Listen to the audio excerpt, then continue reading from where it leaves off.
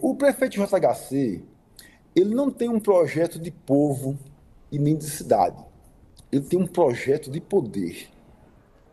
Olha, ele quer se reeleger prefeito, ele quer se eleger governador, ele quer se eleger presidente da República, presidente da ONU, eleger a mãe vereadora, ele quer eleger o irmão deputado federal, é isso.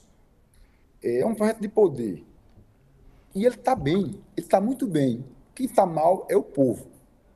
No que depender de mim, a partir do dia 1º de janeiro, ele vai cuidar do Instagram dele, ele vai cuidar das rádios dele, das empresas dele, para a gente cuidar do nosso povo.